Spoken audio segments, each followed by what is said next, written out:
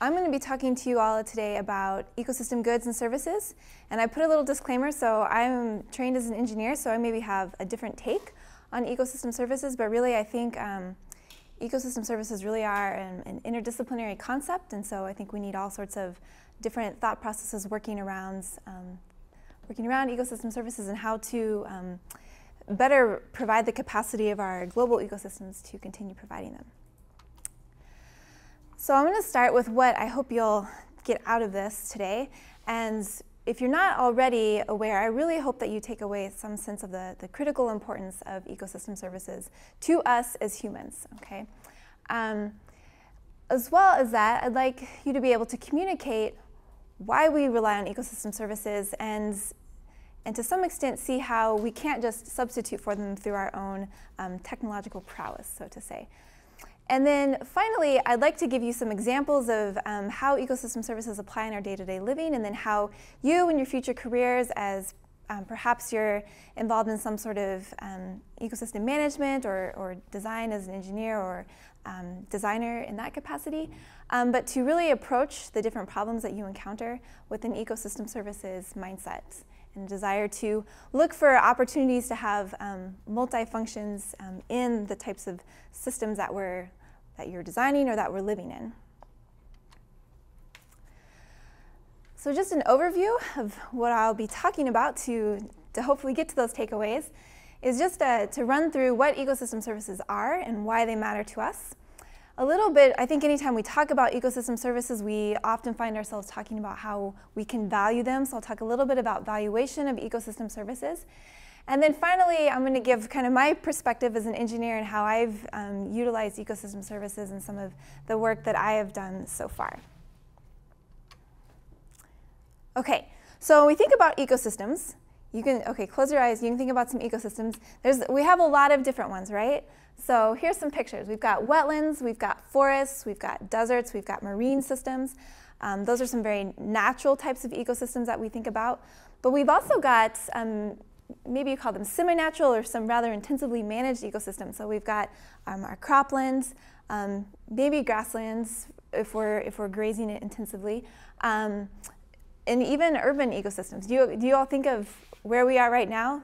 We're an ecosystem, right? So we can't pull ourselves out of this, but we as humans are intricately involved in part of these systems.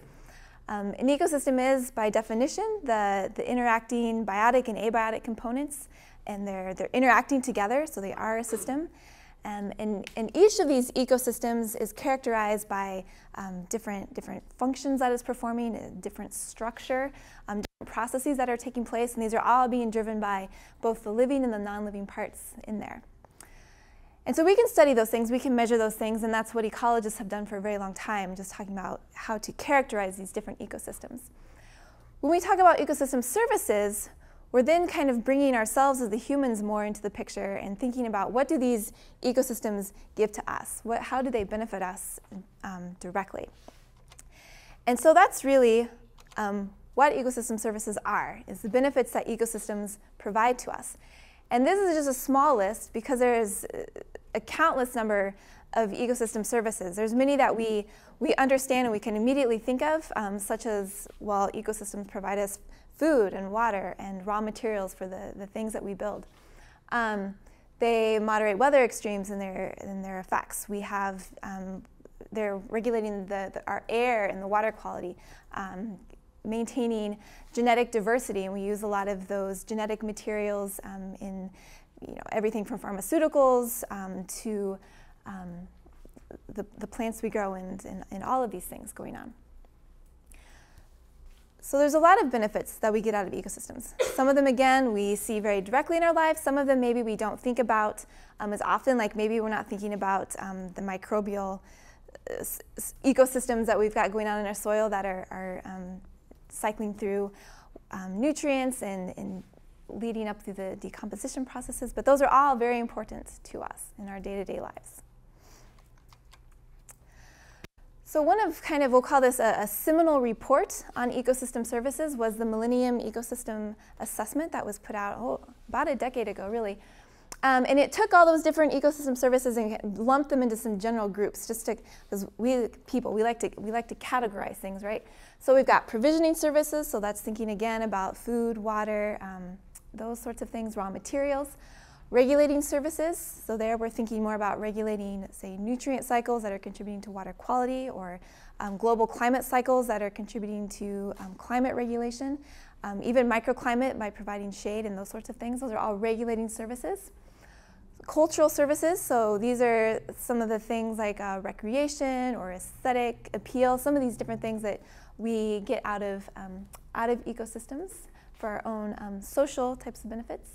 And then finally, supporting services. So these are some of those ecosystem services that are maybe a little bit more in the background that we don't think about on a day-to-day basis, but are very necessary to support the provision of all of these other ecosystem services as supporting services. The name would imply that they're necessary for support.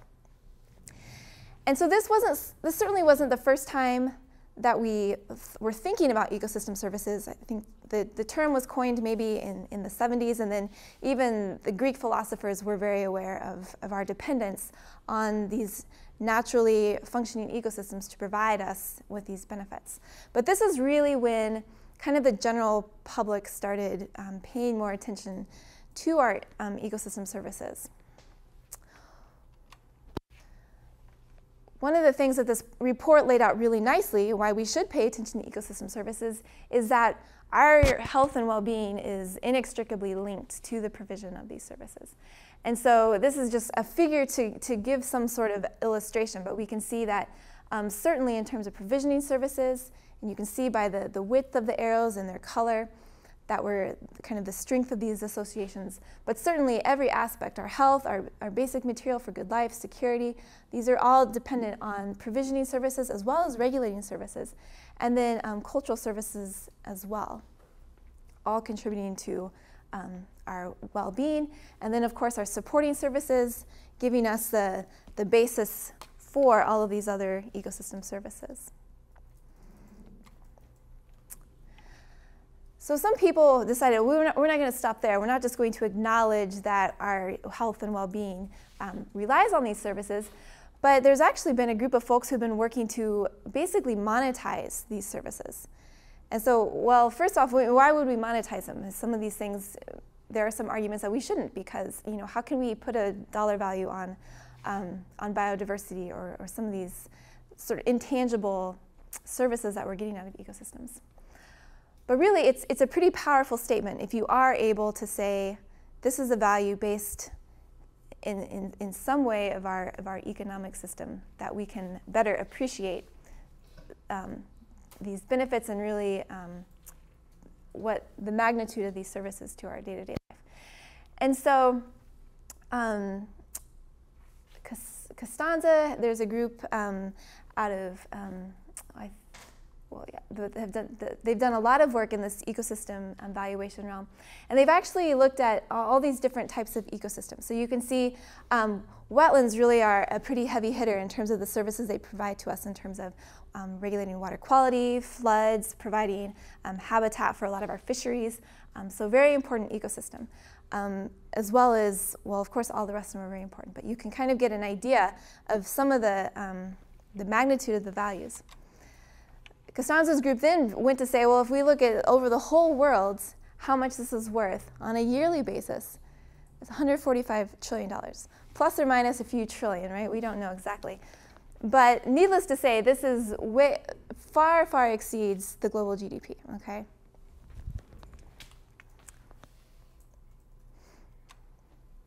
Just an example, so it's kind of, I don't know, a little bit, it's a huge number, pretty big to think on a global scale. Let's maybe think about a very important ecosystem here in Kansas that we can all relate to. So if you think about the grassland, the prairie, the tall grass prairie, which is kind of where we are here in Manhattan in the prairie ecoregion, what sorts of ecosystem services can you envision this landscape providing to us? And you can think about it in your mind if you like.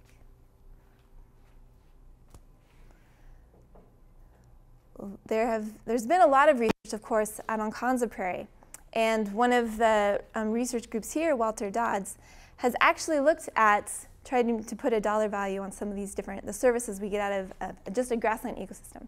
So if you think about, we have some regulating services, right? Global climate, so we're really regulating our greenhouse gases with the vegetation in the system. Disturbances, so again, we've got climate disturbances, we've got perhaps flooding, that sort of mitigation. Water, nutrients, soil erosion control, pretty big for Kansas is ag commodities, right? The grasses are supporting our beef industry and some of our animal production units. Biodiversity provides a lot of regulating services out of the biodiversity, so such as pest control and things like that. And then, of course, recreation. So we've got just enjoying going for a hike, from that, everything to hunting grassland species. And so even here, thinking about grasslands, huge contribution in terms of how we could possibly value that if we were trying to think of that in terms of a monetary value.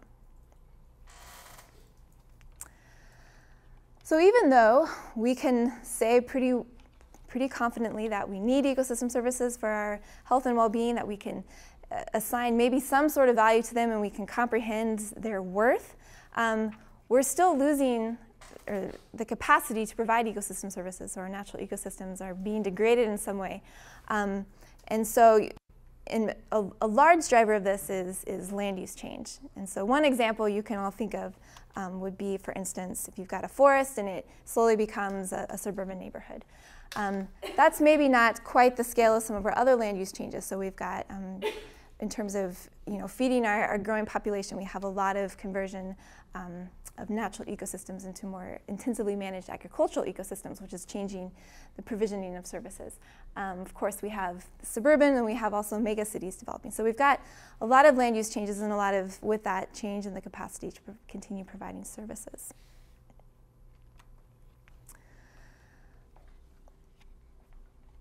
One of the benefits of putting a monetary value is that it can help to drive policy. So even in the midst of land use change, we can still have some way to sensibly try to look at one alternative versus another that may include how we choose to manage these ecosystems and the services that they're providing to us. So one of probably a really nice example that's, and some of you may be familiar with this as it's mentioned quite a lot, is looking at the water supply for the city of New York. So in this figure, the kind of little orange blob down there is the New York City area. And their water, believe it or not, comes upstream from from the Catskill Mountains. And historically, the water has been of such a high quality that the treatment that they have to give it at the treatment plant is quite minimal, okay? So you can imagine us here in Manhattan, we're pulling our water out of the Kansas River. We've got plenty to take out. We're spending a lot of money treating the water. Well, fortunately for the city of New York, they've got a natural ecosystem that's providing some filtration, some nutrient cycling and keeping the nutrients low contaminants, all of that good stuff. Well, due to some land use change that's been occurring over the years, so you see this is beautiful. People want to go there and to build their summer home and put in their septic system and these sorts of things. Their water quality started declining, okay? So we were losing, the ecosystem didn't have the capacity to treat all of the nutrients coming from the septic systems or the bacteria and that sort of thing. And so the EPA comes in and says, well, if you're going to continue serving this water to your citizenry, then you need to upgrade your treatment plant. And so by the numbers, the city of New York considered their treatment plant costs. As you can see, $6 billion plus something like $300 million operating annually. So not an inexpensive way to go about essentially trying to replace the ecosystem services in terms of the water supply that watershed was providing to them. Or they could purchase some land or put it in conservation easements, or essentially not allow people to continue building summer homes and such in the watershed. And they could do that instead and still maintain the ecosystem service that watershed had been providing previously. And so, can you guess which one they did? Yeah, that's right, because we're sensible people most of the time. And so that's not a fair statement probably. But in this case, when the economics are so clear, it's pretty easy to go with the natural ecosystem service, okay? All right. This is not to say, though, that we always have to think about technology, so our expensive water treatment plant being at odds or headbutting against our ecosystem services that can be provided by a natural ecosystem. In fact, sometimes our technologies can actually encourage or promote the use of ecosystem, or promoting ecosystem services. So just kind of an example from here in Kansas. This is well, Wichita. I don't know if you are familiar with this. It's a very nice picture. So we've got lots of aesthetic and cultural ecosystem services being provided here at the confluence of the Arkansas and the Little Arkansas rivers. Well, Wichita is a large city, right? So like 300,000 plus people. And it's also on the water limited side, okay? So we don't get a lot of rain. So Wichita has to get a little creative when it comes to managing their water supply. So what they do is they try to enhance the ecosystem service that would be naturally provided in terms of groundwater recharge.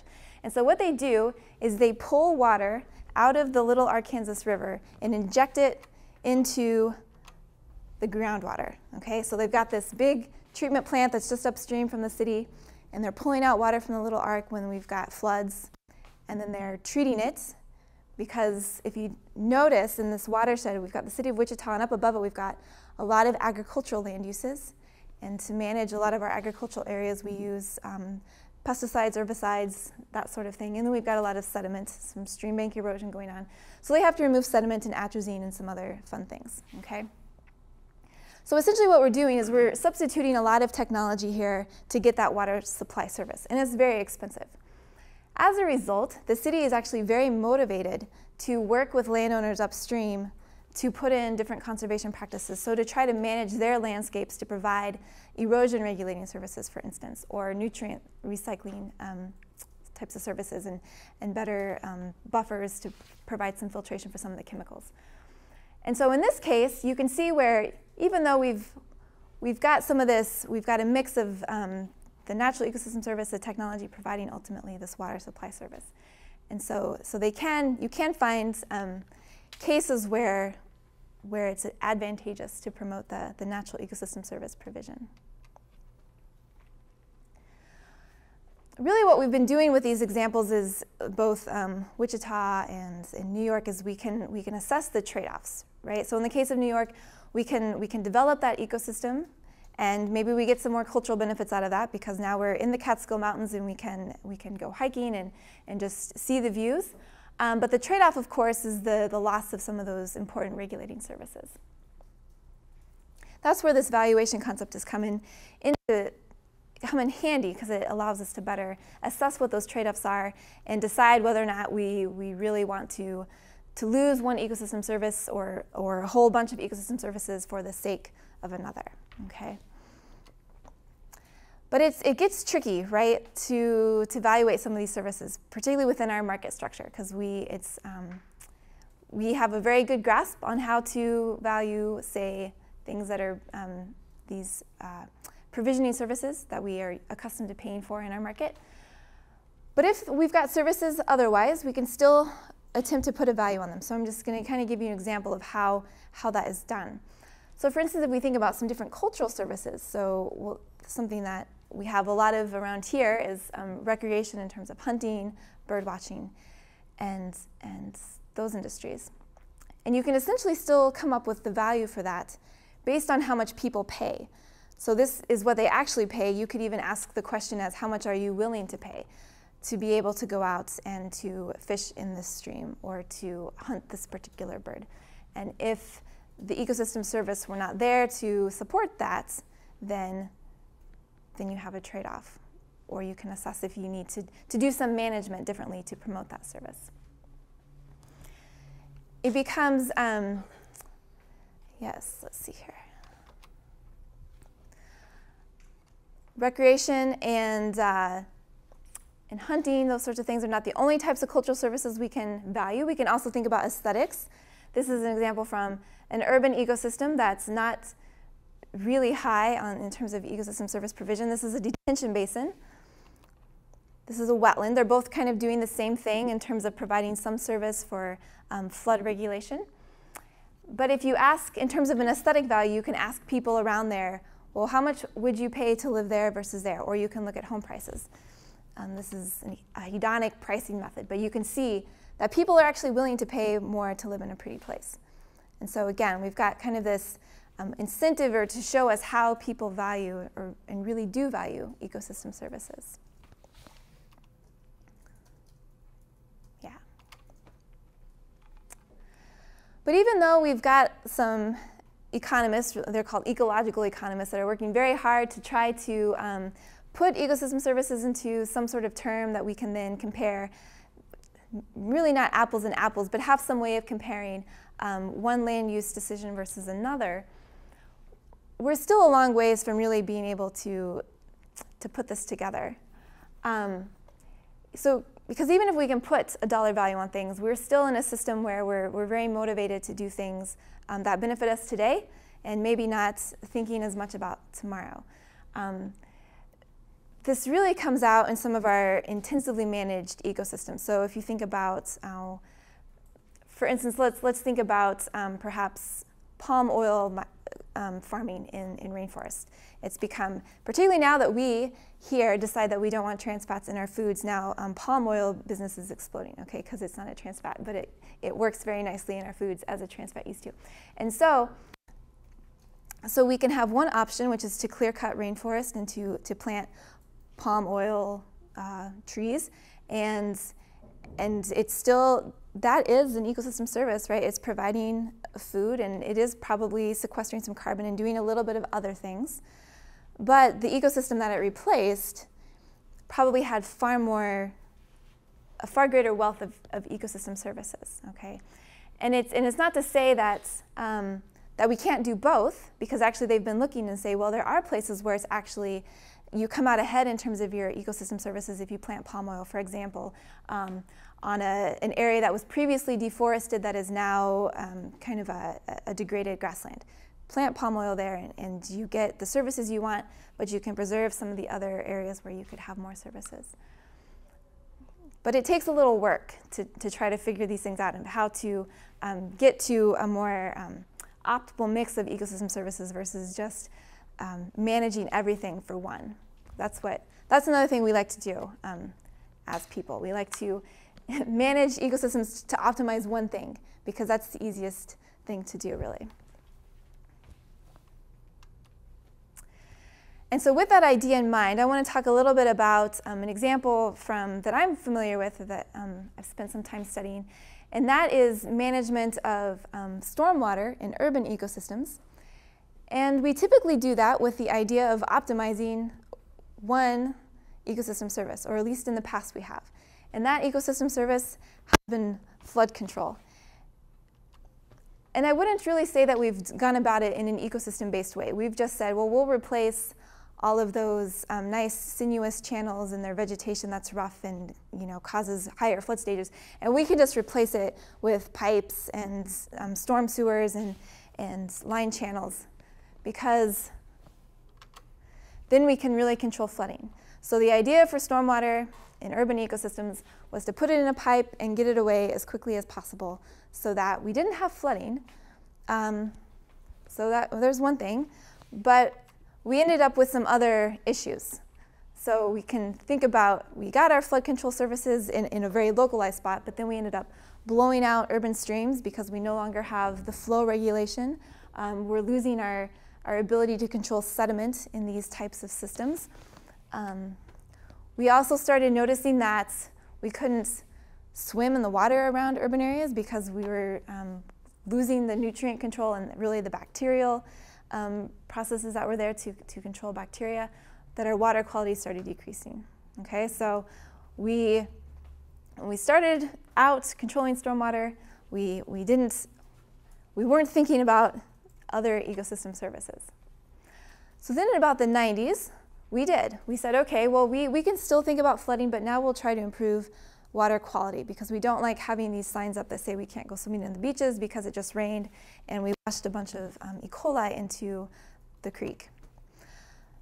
So the solution, back to our detention basin, we said, well, okay, we can control flooding because we'll hold back the water in this thing, and then when it's sitting in there, some of the sediment will settle out and will slow down the velocity so we won't blow out the streams.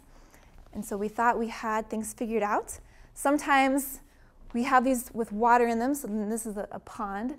Again, so kind of, well, these are ecosystems, right? Maybe they're not high-functioning ecosystems, but the idea was that they would at least provide flood control and some water quality services.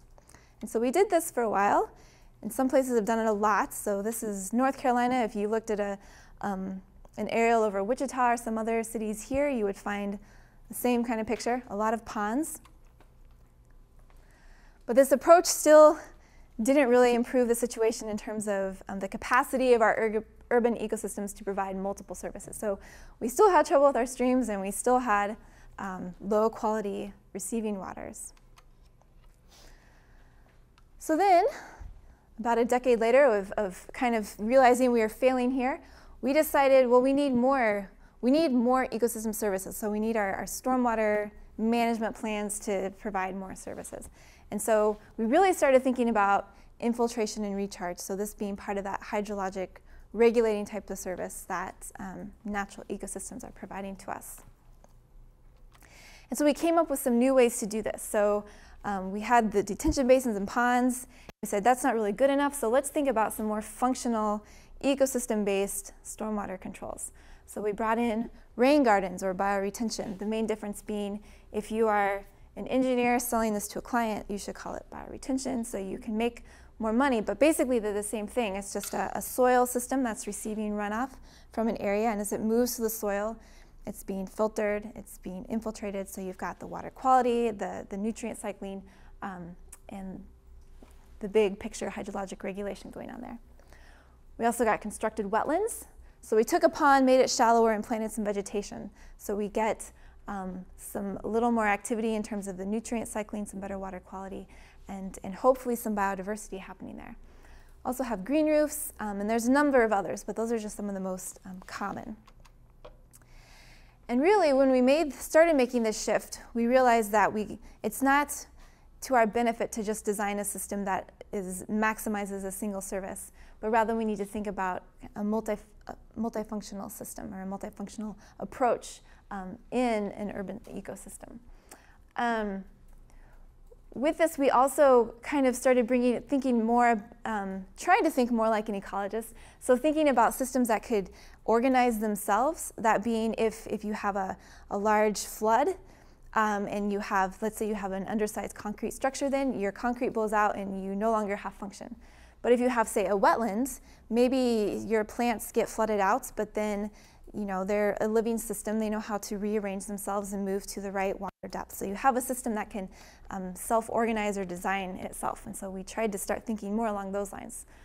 But one of the things with this is it's a different aesthetic. So maybe the cultural services that a number of different people will get out of this might be a little different because we have a different look, a different feel. But we're trying to embrace the biology and the ecology that were maybe in this ecosystem before it became an urbanized ecosystem. And so finally, we can start thinking about, in terms of for stormwater management, a system that provides us all sorts of ecosystem services, because now we've got a real ecosystem that we're trying to create. And so one of the things that I've done is look at, just to see, if we actually do get more ecosystem services out of, say, a green type of system or an ecological-based system, such as a wetland, versus a more traditional pond. So sometimes you hear the phrases in stormwater anyways, green infrastructure versus gray infrastructure. This would be gray, that would be green. A pipe would be gray, bioretention would be green, those sorts of things. Oh, and we also have a hybrid system, which is where we've got a pond with some vegetation. So we'll call that green. And so I looked at a bunch of ponds and wetlands. This was in North Carolina.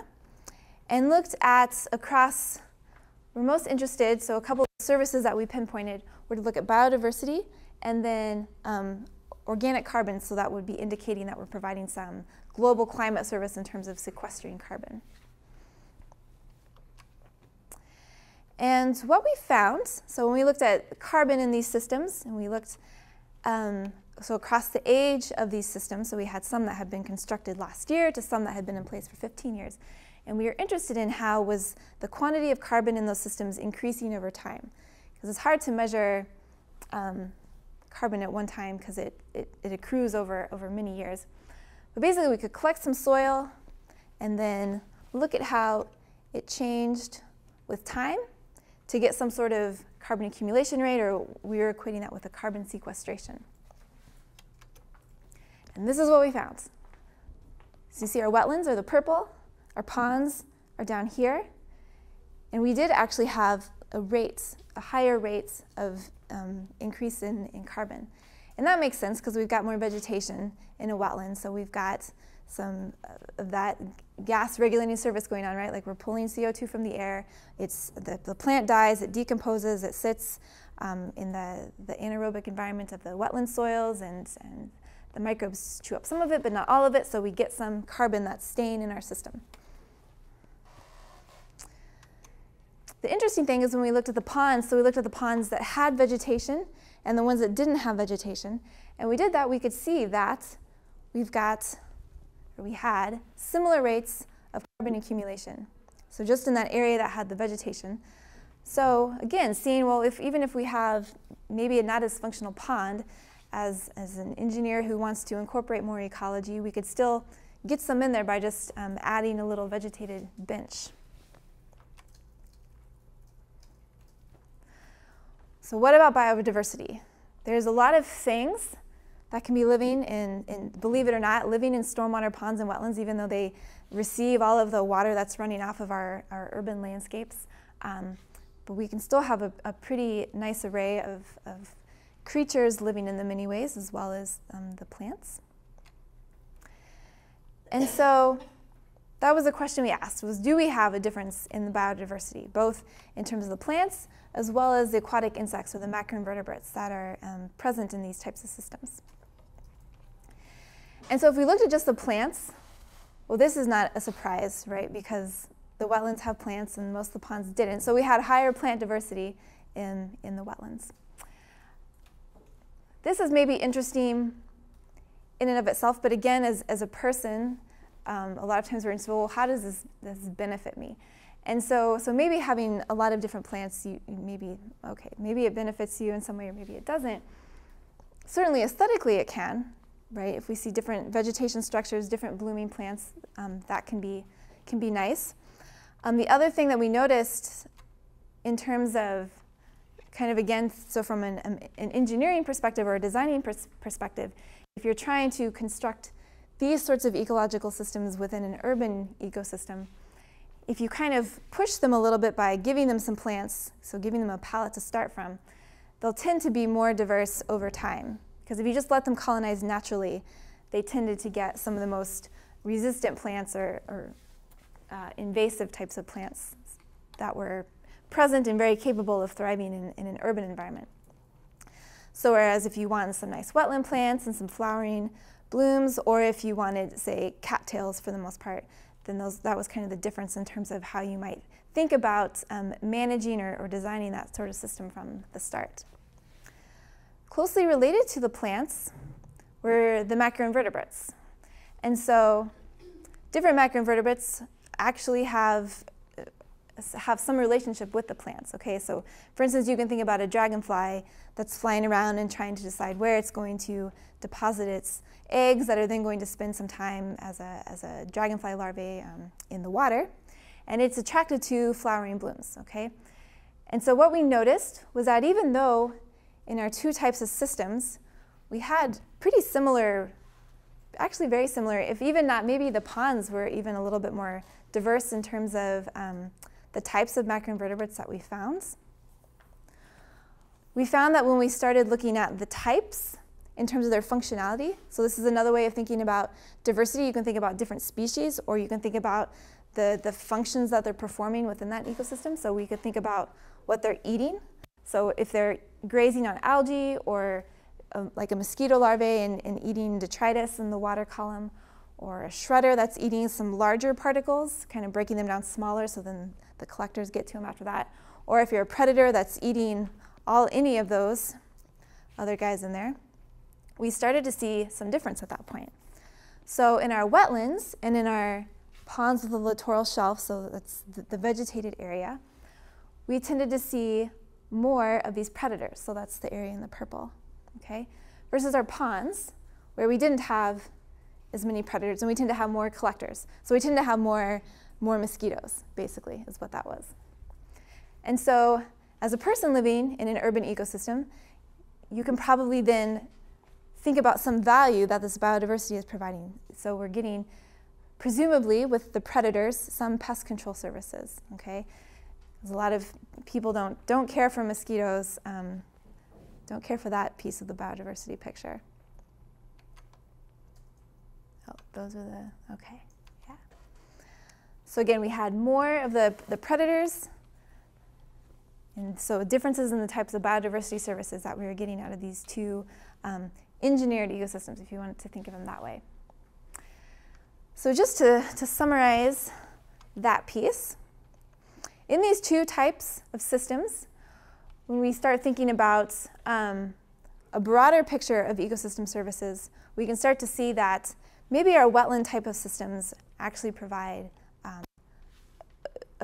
a bigger suite of ecosystem services, so more benefits to the communities living around them, okay? So we just looked at biodiversity and carbon sequestration, but you could probably think of other types of services that could be considered. Now really, so these are just, you know, a pond is not that big. You know, maybe it's an acre at most, or maybe you have a really large system that's 20 acres, but still, it's not huge, right? It's not your whole city that we're thinking about here. And so this is certainly one piece. So thinking about what we can get as we're thinking about how to manage an ecosystem with just kind of these site-based practices. But in some ways, I find that it's not entirely fair to only think about how we can okay, so what I'm saying is if we have a pond, but we say we want to get more ecosystem function, so we're going to put in a wetland instead. And that's great, because you do get more function. But if the rest of our ecosystem is still the same, like if we've still got the same network of pipes essentially giving the water to this system, then we haven't perhaps affected as great of a change in the capacity of that ecosystem to provide services. You see what I'm saying? So in some ways we need to think beyond just these little site fixes. Because one of the big pieces in terms of greater overall, for instance, resilience to things like flooding in urban ecosystems, so this is a big concern to a lot of people, is that these little site practices, while they help, they're not big enough to provide the resilience at a city's type of scale, okay? And so I was involved with a project where we looked at not just these individual practices, but looked at the whole, well, we called it, it's a whole watershed. We looked at a watershed and then thought about what is its resilience to flooding, okay? Because we know that we're getting, well, around here, and this was done in Minnesota, particularly up there, an increasing frequency of large events that are engineered. Gray infrastructure is just, it's not able to handle. And the problem with wind, so for instance, a gray infrastructure system where you're just, really what you're doing is you're just conveying a flow. You have to pick the flow you want to be able to transport, okay? And so if the flow you get is bigger, then you can be in trouble. That's what that picture is showing there, is that you don't have a lot of flexibility. So we looked at a couple of different urban areas, so these urban ecosystems that had different networks. This is part of their hydrologic network. In most cities, this hydrologic network is comprised mainly of pipes. So whereas we may have had, before it became urbanized, maybe some surface flow pathways, certainly there were lots of wetlands through this area. We filled those areas in so we could build houses, and then we put everything in a pipe. So we decreased the functionality of that ecosystem in doing that, or at least that is what we suspect we have done. So that would be the picture on your right. The other community we looked at was still somewhat modeling this sort of development pattern. But really they had, rather than filling in wetlands, they had maintained a lot of those areas. Maybe they put in some parks and public use areas, so getting some cultural services along those wetland areas, but really maintaining some of the natural hydrologic integrity of this watershed. So even though there's houses there, even though there's people living there and we have impervious surfaces and we've changed the hydrology, we haven't changed it maybe quite as much. And so to both of these study areas, we applied some different climate scenarios, okay? So we had, we looked at the trends and emissions, and then out of that came up with some different precipitation scenarios, okay? So we looked at, well, and this is the thing with climate, where the climate is headed or what our future precipitation is, again, we don't really know.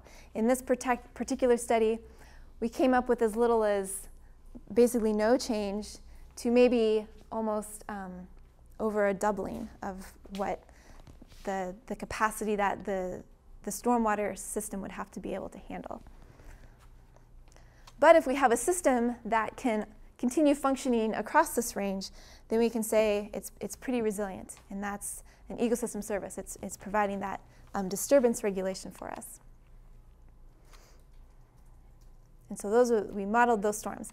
And basically, to get what I'm about to show you is we took those different precipitation scenarios and we put them into a hydrologic model. And then out of that, we were able to assess how much flooding we had, how much infrastructure was undersized. With the flooding, we could say, well, is it just in the street versus is it stacking up so it could actually be entering homes or causing some property damage, those sorts of things. And so if we look at those two different systems, so the one on the top is labeled Hiawatha, that was the densely urbanized all-in-a-pipe system. And then our system in Victoria, which is a little more natural in terms of the hydrologic function. So you can see a couple of things. One, well, Victoria fared much better in terms of the overall magnitude of effects, but they still both had components that were undersized, so pieces of the stormwater infrastructure that had been designed that was no longer functioning. And they still had flooding, both of them. But if you look at where the flooding was, so this is where that flood regulation service comes in. The Hiawatha system had a lot of flooding that was potentially damaging people's property, okay? Whereas in Victoria, where they had all of the kind of the vegetated, the natural ecosystems still in place, there was flooding, but the majority of it was happening in those areas or in the streets maybe. So we can live with street flooding and flooding in our park and wetland areas, right? That's what the wetlands were exactly designed to do. And so if we looked at this kind of more pictorially, you can see we've got the red is where we've got some flooding, where we've got potentially some property damage coming in. So again, you can see that this system is pretty stretched in terms of just it doesn't have the capacity to regulate flooding or provide that resilience. Whereas in Victoria, we can look at where we have water going, where the flooding's going, and again, it's not in areas that people are depending on to as their home or something like that.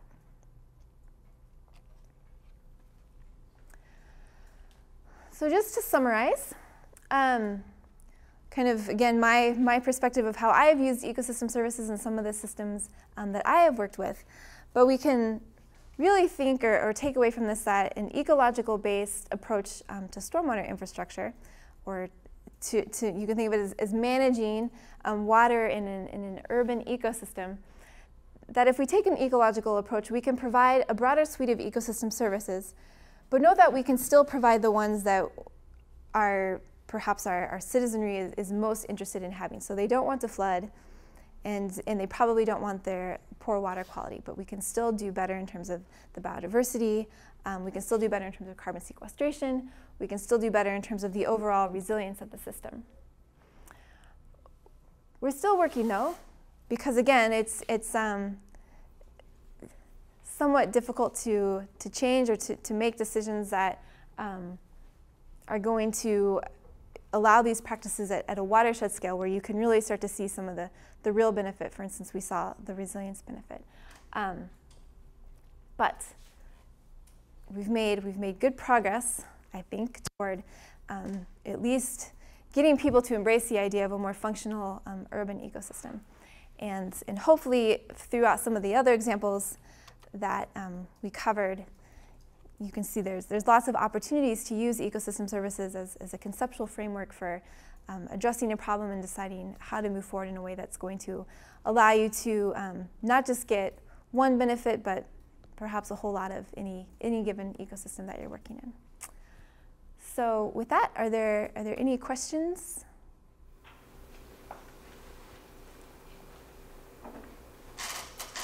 So when you say progress, do you mean this within the specific sites where you've researched, or do you mean like in Manhattan or as a whole? That is a good point. So I think that in terms of stormwater and kind of the urban ecosystem picture, probably the most progress has been made where I was doing the work. So the East Coast, the West Coast has also made a lot of progress. The Midwest has been a little bit slower to make that progress, but part of the reason is probably because we don't have the same population density. A lot of our efforts, and so thinking about, for instance, that picture with Wichita, we have a lot of water quality impacts from agriculture because that's what most of our land uses are in. And so I think that we have some of the stormwater issues have really flown under the radar a little bit in some of those areas. But nationally, I think it's very well accepted what we need to do, but doing it is another story. We're still, well, for instance, sometimes we have people trained as engineers, like myself, but we need to be working with other disciplines to really get a functional system, because there's a lot of things that we don't think about in terms of ecosystem functioning in a design that's, say, an ecologist or a plant person or anyone else would think about. So, yeah. Mm-hmm.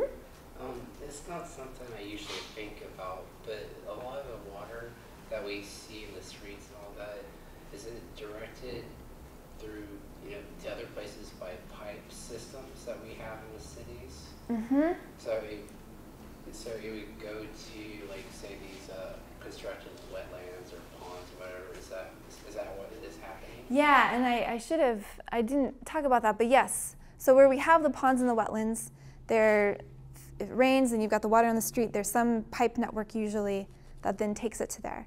Manhattan doesn't have a lot in the way, because they're a smaller community, so they haven't been regulated as much as some of the larger areas. So a lot of times we'll just put it right into Campus Creek here on campus, or to Wildcat Creek, or to the Kansas River, or eventually it all gets to the Kansas River. And so. So when we make the wetlands, do the plants or the species there just kind of treat the water? Yes, yes. So, and that's what's really fun about the vegetation, is because it's all kind of tied together. So you've got the vegetation, and then they've got their roots, and they're putting out good food for the bacteria that are living in association there. So you get lots of decomposition and the nutrient cycling, and that those treatment functions happen there. A lot of them happen in the sediments. Mm-hmm. Yeah. So what about like fossil fuels? When we release a lot of those gases from our cars and stuff, it goes into the water. Do the species kind of take care of that too, or just does it kind of hang out? Yeah, so a lot of that part is, well, the plants will use, for instance, carbon dioxide in their respiration process, and so they'll incorporate it into their biomass. And then there's a couple of different options. It can either, when the plant dies, basically you can think a microbe eats it and re-releases the CO2, so it gets cycled back up, or it can be trapped probably in the sediments if it's not broken down. Yeah. Mm-hmm. Anything else? All right. Well, thank you for your attention. I don't think we have any announcements for class other than next Tuesday you'll be here and we'll have a meeting with your advisor, and your first round of bibliography or annotated bibliographies will be due in a week, so your first 5. So if you have questions, you can ask now or Tuesday, whenever. Okay, yeah.